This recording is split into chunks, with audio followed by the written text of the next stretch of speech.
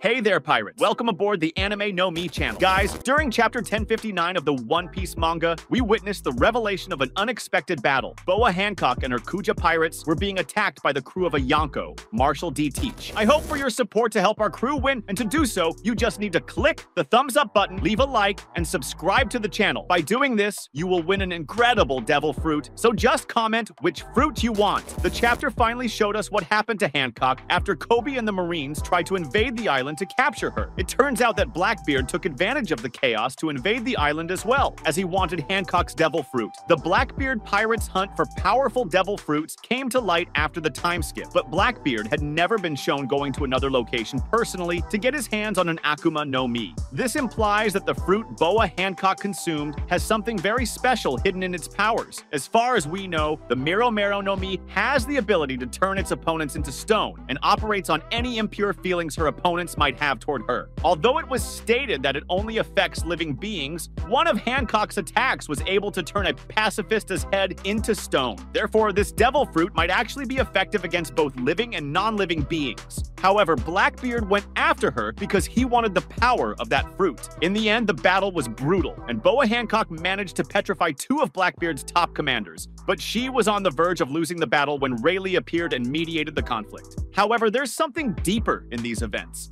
Hancock realized that she's facing great dangers, not for herself, but for the women she needs to protect, the inhabitants of Amazon Lily. With the Marines wanting to capture her, and with enemy pirates, like a Yonko who desires the power of her devil fruit, Boa Hancock has become a danger to the people she wishes to protect. For this reason, the best thing she could do is fight against those who mean her harm. In fact, protecting the inhabitants of Amazon Lily was the main reason she became one of the warlords, a Shichibukai, and allied with the Marines when the group of pirates was active. This alliance ensured that the organization didn't attempt to capture her allies, and with the renown she gained as a warlord, no one dared to attack her territory. After all, the Shichibukai were one of the three powers created to rival a Yonko. But now, even the organization she allied with is pursuing her, and at this moment, having her own crew could put her allies in danger. For this reason, it would make more sense for her to join the crew of someone who shares a common rivalry with her enemies, and that person would be Luffy. Firstly, talking about Blackbeard, we know that he was the cause of Ace, Luffy's brother, losing his life, and Hancock witnessed all of this up close. After all, it was she who took Luffy to Impel Down after he was sent by Kuma to Amazon Lily. So this entire confrontation initially makes it seem like Boa Hancock and Luffy have a common enemy, but they have more common enemies than we might initially see. Another major common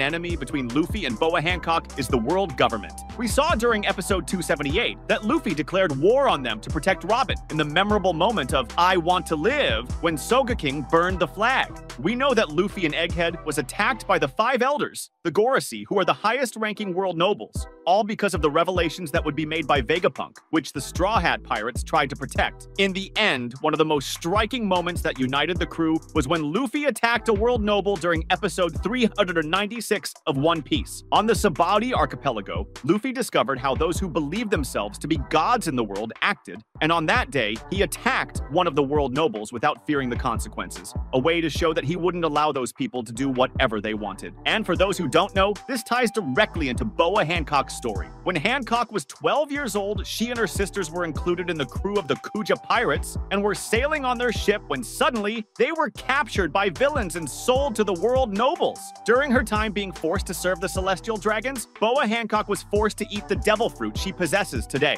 They did this thinking she could use the Miro no Mi to entertain those monsters. The three sisters suffered the most unimaginable horrors. 4 years later, a man named Fisher Tiger appeared. And while his goal was to free the fishmen, he decided to free everyone. Fisher Tiger liberated as many as he could without discrimination. However, now the three sisters had no place to go and had lost hope, but they were finally rescued by Gloriosa, Silver's Rayleigh, and Shakuyaku, who took them back home. But the suffering they endured and what they lived through at the hands of the world nobles would never be forgotten. Moreover, the mark of the celestial dragon, the symbol of the world nobles, was burned deeply into their flesh. And as we've seen, Hancock chose to hide the mark and her powers, telling her Kuja companions that it was the punishment for killing a Gorgon monster, with her, Marigold, and Sandersonia collectively gaining the nickname of Gorgon Sisters. Because if the truth were revealed, the three wouldn't have anywhere to go. The fact that Luffy didn't change his attitude towards Boa Hancock when he saw that mark engraved on her skin was one of the reasons she fell in love with him. And now, back in the present, Hancock couldn't stay in peace on Amazon Lily, and she doesn't believe she'll have the luck of meeting Rayleigh again in an unexpected battle like before. For that, it would be best for her to fight alongside people who also intend to face the same enemies, and the Straw Hats would certainly accept her without a second thought. Luffy even feels indebted to Boa Hancock, and even though he may not fully understand her true feelings, he holds her in high regard. Luffy likes her a lot, especially because he feels grateful for how she took him to try and save Ace, and also how she went against her contractors, the Marines, to protect him. Not only that, but Luffy also noticed how his suffering was acknowledged and generated empathy in the Empress. That day, a bond was born between the two, along with a great friendship. Thus, Luffy would immediately be furious when he finds out that Blackbeard attacked Boa Hancock, and he certainly wouldn't reject her request to join the Straw Hat Pirates as a way to confront the Yonko, and also as a way to protect the inhabitants of Amazon Lily, who sheltered Luffy during the time skip when he needed support the most. Moreover, few people have destinies as aligned with the Straw Hats as we can see in Boa Hancock's fate, where all of her enemies are also enemies of the Straw Hat Pirates. In this way, her union with Luffy's crew is very plausible, something that all the Straw Hat Pirates could accept, especially after learning Boa Hancock's story. It's also worth noting that even if Boa Hancock's crew, the Kuja Pirates, continues to operate, we can imagine that there are more ways for her to increase the power of her crew by joining the Straw Hat Pirates, this time by joining the Grand Fleet of the Straw Hat Pirates. After all, by joining this group, she would now be part of the fleet of a Yonko like Blackbeard, and we know that Luffy currently has over 5,600 members, and all of them would unite if one of the leading crews of the Grand Fleet were attacked. In fact, this is also an interesting point to consider between Shanks and Bartolomeo. After all, Shanks is after Bartolomeo, but a confrontation between them might never happen because an attack by Shanks on Bartolomeo would mean an attack on the Straw Hat Pirates fleet. But going back, the battle between Luffy and the World Nobles, or the battle between Luffy and Blackbeard's crew, will happen, and it makes a lot of sense for Boa Hancock to join Luffy's crew for this confrontation. The connection between Boa Hancock and Rayleigh and the revelations that came after her rescue show us that she could indeed join Luffy, just as Shaki joined Rayleigh, which could be a hint that she would fight alongside the Straw Hat Pirates. But now, we want to know what you think about this. Comment below. That was today's content. We hope you liked it and want to share your opinion on the subject. Don't forget to share the video, give it a thumbs up, and I'll see you in the next video. Take care and stay amazing.